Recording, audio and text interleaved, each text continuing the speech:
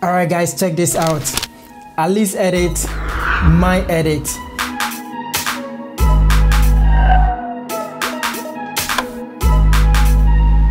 In today's tutorial, I'm going to show you guys how to edit your shot like Ali Abdaal style in CapCut Pc. Let's get started. You're going to drag the image and drop in the timeline. Go to the first frame, make sure you select the image. Then go to the right side of the software, make a keyframe on scale. Then go 13 frames forward, make another keyframe on scale. And this time around, change the figures to 120%. So we have something like this. It zooms in slowly on the screen. I have a PNG. What? PNG. I have a PNG that I bought some years back, so I'm going to use that. But if you want to get a free one, I'll show you guys with this green screen. Just drag and drop in the timeline. So you can get this one on pixels.com. It's absolutely free, but they come with this green screen. I'll leave a link down there below. You can check on that later on. Just click on that, go to the right side of the software, click on cutout, then click on chroma key and select the color picker. Then you select the green side of it and use the strength, increase it, and there you go, you have the paper rip effect. But I'm gonna use the PNG file that I have already.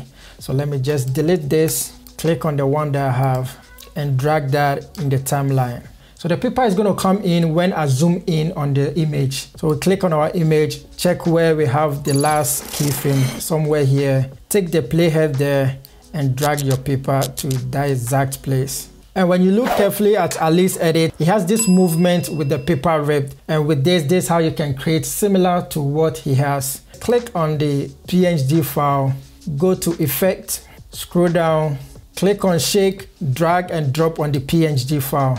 So right from there, it looks very fast, so we need to dial it down. Make sure the playhead is on that side. Go to the right side with the strength, take it to somewhere 2 to 5. So I'll leave it at 3, and then the speed also will go to somewhere 2 to 5. And now we have this small movement to the paper. Now with the paper rip selected, go to the right side of the software, click on Mask, then click on Split. Then use the on-screen controls and rotate it to -180 degrees. So something like this, and drag it downwards till the paper rip disappear on the screen. Now go to the first frame of that PNG file, then go to the right side of the software, make a keyframe on position, then go somewhere 10 to 18 frames forward, make another keyframe on position. And now use the on-screen controls, drag the split mask to the very top of the screen. So now we have something like this. It zooms in and the paper comes in. Now click on that PNG file, Command C or Control C to copy, then Command V or Control V to paste on top of it.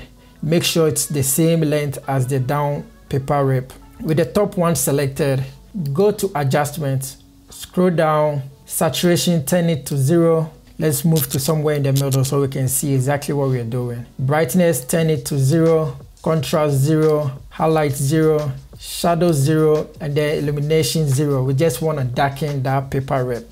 Now with that selected, go to the right side of the software and click on Video. Then click on Basic and scroll down. Then with the layers, put it on layer 1. So it will go below this very white one.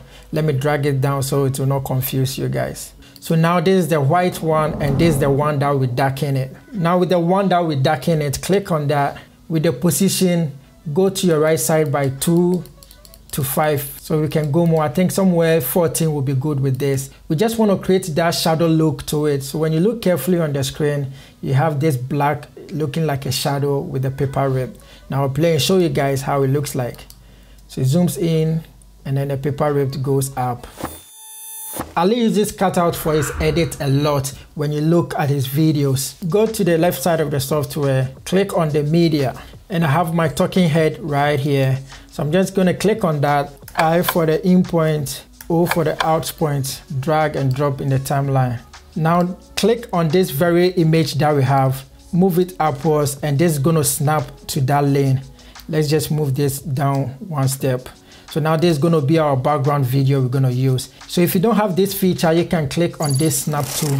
It's really important or necessary when it comes to editing. It makes your life easier. Now click on the talking head video, Command or Control C to copy, then Command or Control V to paste on top of it. Now click on the down one, press V to disable it, and click on the top one, go to the right side of the software, click on Cutout, then click on Auto Cutout. So now we have this image cut out nicely.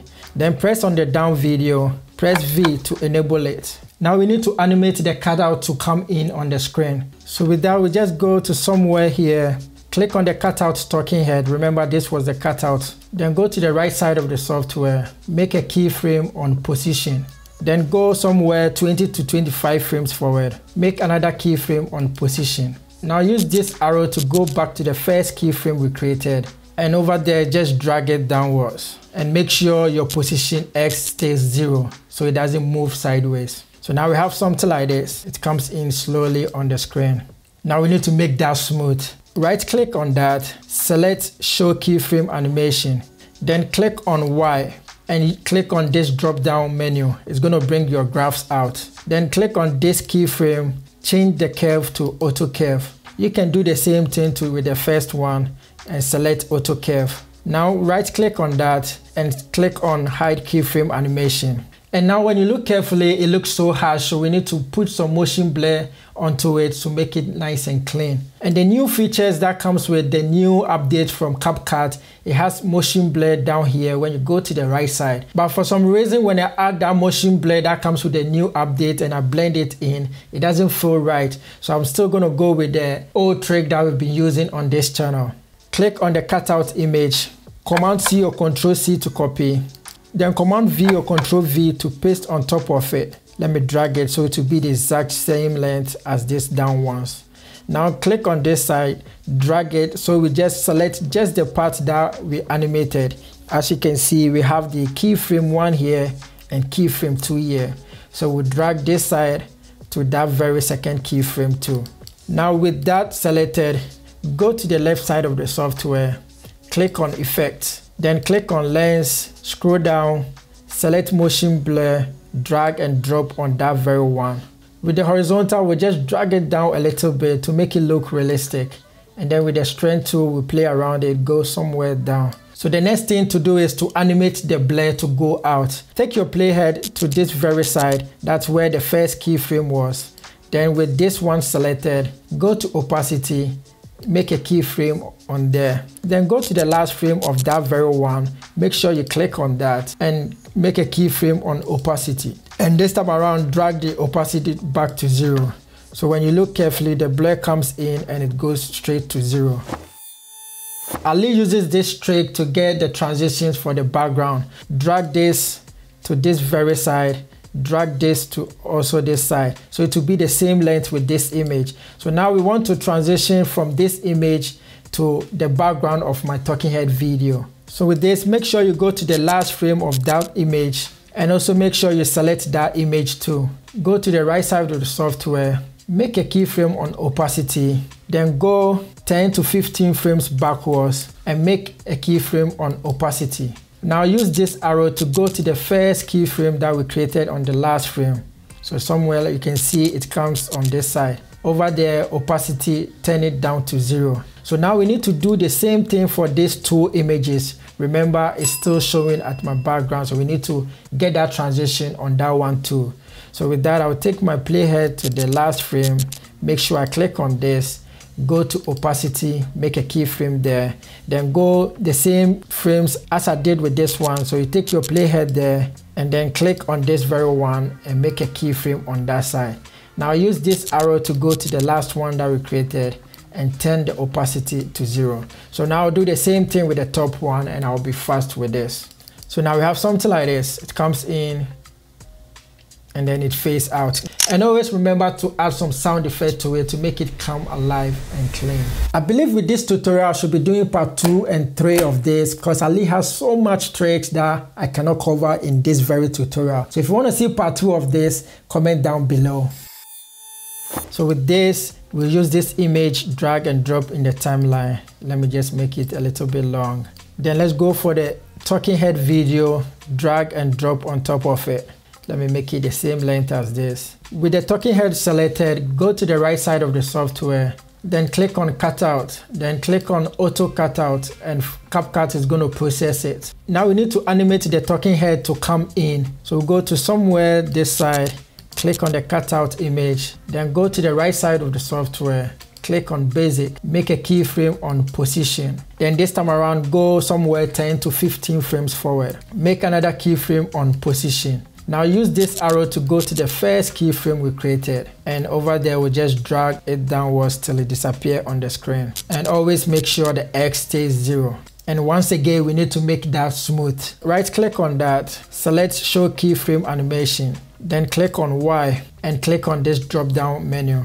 Then select the second keyframe, then choose auto curve and do the same thing with this one. Select auto curve. Now right click on that and select hide keyframe animation. And once again, we need to add some motion blur to it. Click on that, Command C or Control C to copy, then Command V or Control V to paste on top of it. Move this side to this very keyframe and move this side to this last keyframe. We just want to select that part.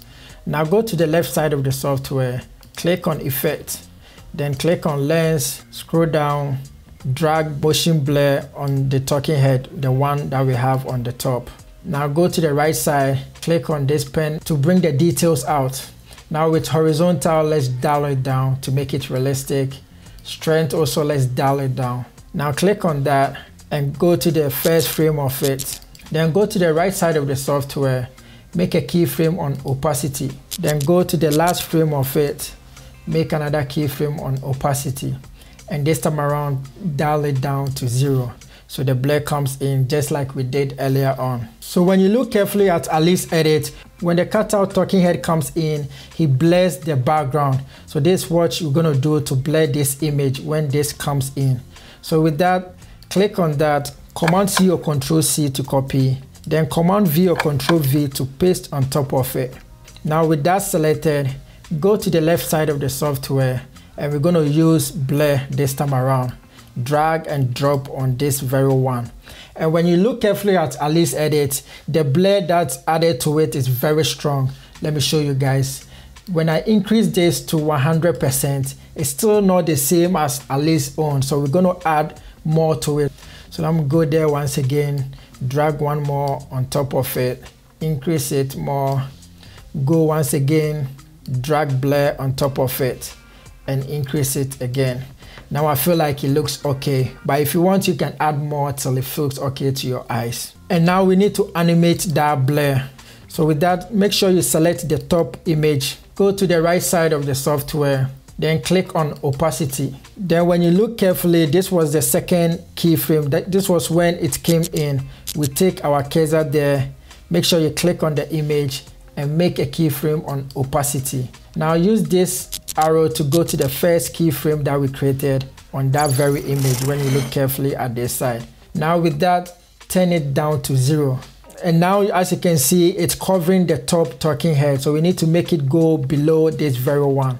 So with that, just click on that, go to the right side of the software, on layer, put it on layer 1. So I'll show you guys. So it comes in and it's at the background of the talking head video. And now the next thing to do is go somewhere in the middle, click on the talking head video, make a keyframe on scale and position. Now go 10 to 15 frames forward and make another keyframe on scale and position. And this time around, we'll just increase it a bit and move it downwards. So now I'll play and show you guys. It comes in for a while and then it zooms in. And there's one trick that he does a lot. When he zooms in, he darkens the image behind him. So I'm going to show you guys how to do that. So with that, we need to select these two images, right click that and create compound clip. Click on the talking head video so we can see exactly where the keyframes are. So as you can see, it's on this side and this side. Now click on the compound clip we just selected, make a keyframe on opacity and click on this very one so we can see where the second one is. Take your playhead there and click on this compound clip, and once again make a keyframe on opacity, and this time around just dial it down to somewhere 50 to 60%. So I'll show you guys. It zooms in and then the background also goes dark a little bit. So Ali does this a lot. He always reveals some text or some object behind him. So with this, go somewhere this side. Make sure you click on the talking head video. Go to the right side of the software. Make a keyframe on position. Then go 5 to 10 frames forward. Make another keyframe on position.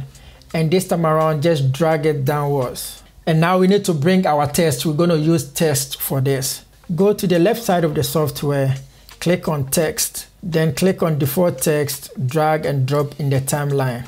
Now click on the talking head video. We want to use the same keyframes that we created earlier on. With this, you can see the one starts from this side. So take our playhead there and drag the text to that very side. But first of all, let's just change our text and then change the font style. So now we need to animate it to come behind me. With that, right click on the text, select create compound clip. Now with the compound clip selected, go to the right side of the software, scroll down and put it on layer 1. Click on the compound clip, make a keyframe on position. Then I'm going to follow exactly the keyframe animation down here. So the second one comes on this side. Take your playhead there and click on the compound clip. And over there, we'll just drag it upwards. So I'll play all together and show you guys what we have so far.